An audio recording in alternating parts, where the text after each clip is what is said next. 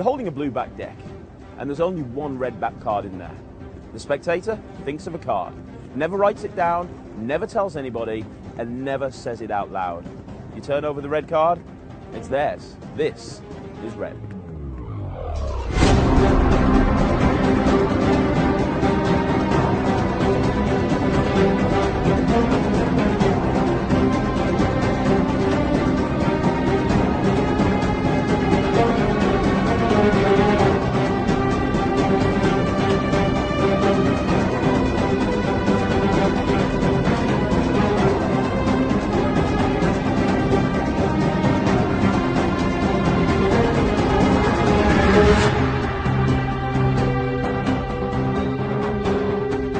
I'll tell you right now, down the bottom half of the deck, I've actually put a red card. Can you see that?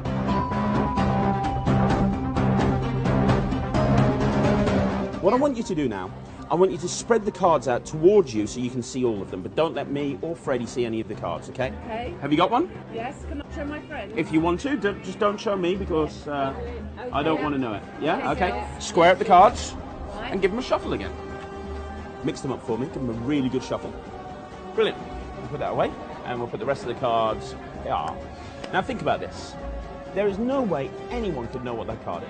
Because you had a choice of pictures and numbers, you went for numbers. Yes. You then spread through and you thought of any card. Yes. And then you shuffled.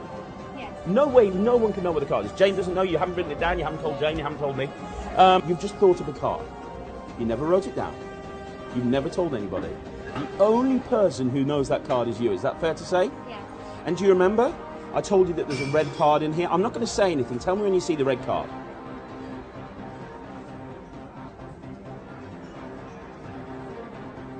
No. There, you see it, right? No. You've never said it out loud. No. And before you even did anything, that card's been there. Yeah. Yeah. One card and one card only. I don't even want to know the name of your card. I just want you to turn that over. Ah! What's the card? 2 of hearts. The Two of Hearts. No way I could have known that.